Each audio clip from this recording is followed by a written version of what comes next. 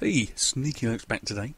Today we've got Salix, the latest version from the slackware-based people, and here we have to get a little look for you. So we've got Home, File System, Wastebasket, Salix Online, and our RIC channel. Here's the menu. Comes with xfce, and it's your desktop environment, by the way. He'll go to the web browser, and we'll open him up. Goes straight to Google, as you can see, and we're going to type in Salix for a laugh.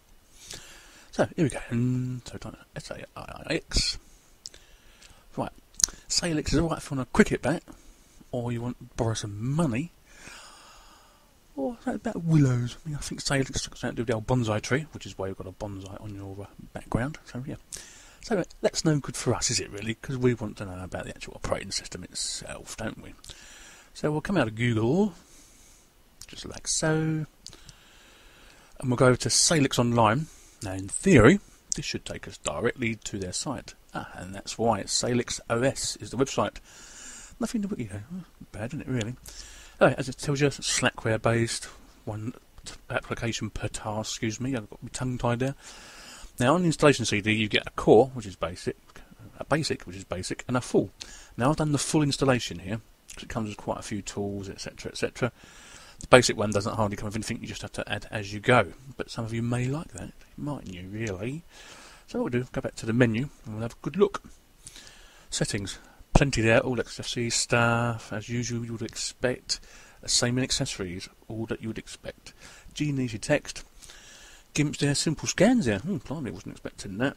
Asunder, as your rip, Excel is your music player. That doesn't come with any codecs. So in the menu you have, do you want to install the codecs? Oh yes, of course I bleeding do, otherwise it's pretty pointless really, isn't it, if you want to do any multimedia whatsoever and you've got no codecs. So I've clicked to install the codecs here, and this is how it goes through it. I'm just showing you exactly what happens. Now it starts downloading the packages for you, which takes a couple of minutes. So what I'll do, I'll cut that in a bit, and so we're right near the end, and save ourselves a little bit of time. Now some of you may like this sort of thing, some of you may not, but if you don't want to run with a pack, and you want to try different sort of stuff, Salix could be the best starter for you, really, I think. We'll soon find out, won't we? Anyway, that's them all installed, so that's pretty good, wasn't it? Yeah, nothing new, really, is it? That's the trouble with the same desktop environments. They do all look the same, it's just under the hood, a lot of them are different. Anyway, what we'll do, we'll go and see if the old Flash is installed for us. So we'll just go to the tube today.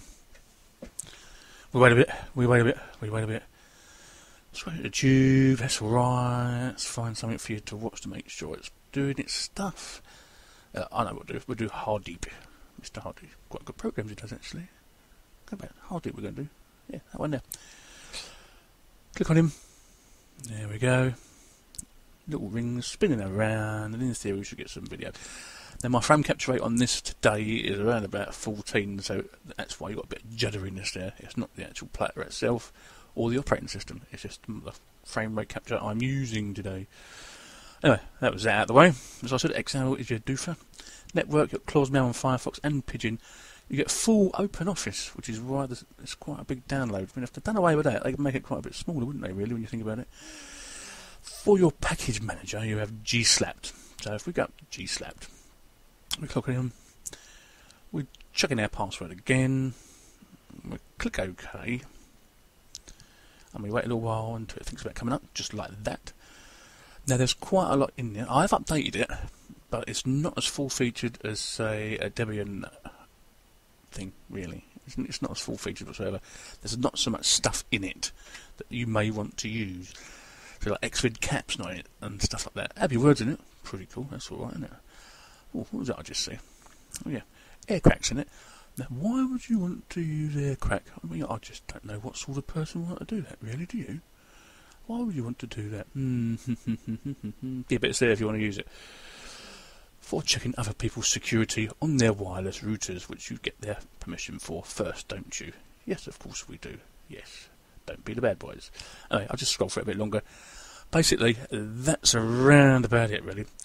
It's quite a big download, but hey, if you want to do a Slackware-based stuff, this might be a good starting point for you instead of going straight to Slack or Slacks or something. Anyway, that's that for today. Sneaky Linux is going to do some shopping. I'll see you later. Bye bye.